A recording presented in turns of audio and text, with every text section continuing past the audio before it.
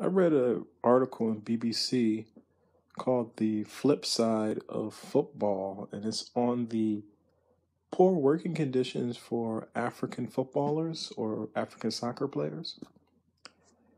And this is something that I've always wondered because you don't really get a lot of exposure to African club football.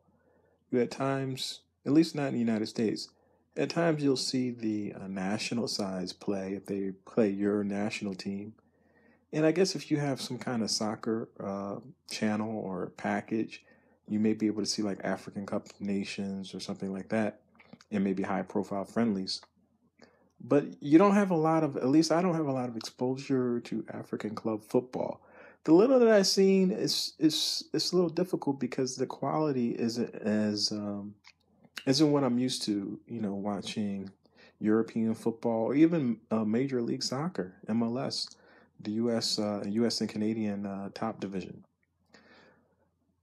So you also wonder, like, because the it doesn't seem to be a direct path from being on club football in most of the top African countries often do not use their locally based players for the national teams.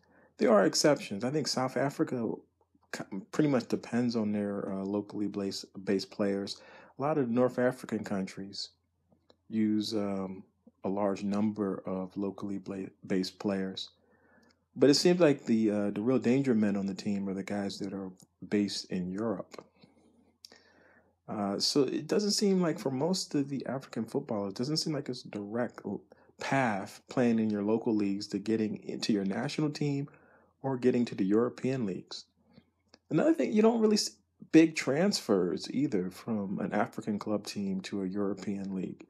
So so that would be one way for them to actually gain funds because the players often are not paid very much, at least not on average, in any of the leagues in Africa from north to south. I was kind of surprised when looking at the South African Premier League, and their highest paid players, I think, was making less than $30,000 a year, which isn't much by European standards or even U.S. standards. So there's a huge gap. There's not a lot of money, and it seems like there's not a lot of the working conditions are also poor. People don't really have time off and things like that. They often don't have contracts. So there's a lot of issues. So it's a real great read. I'll put a link to the article below. Just in general, when I post things, often I will have links to have greater information so you can actually read articles on that same subject that I discussed. So I'm going to have the link to the article that I just talked about. It's going to be below, so you can click on that link and read the article in full.